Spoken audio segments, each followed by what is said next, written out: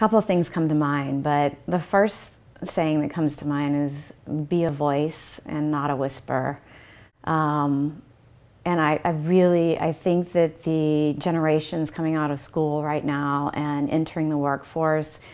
are being listened to much more than most generations are, and that if you speak up, you have a lot more power. And if you speak to one another and educate one another or find common goals between you and your peer groups, you actually could have an amazing impact on corporations and how the world is going to look at things going forward.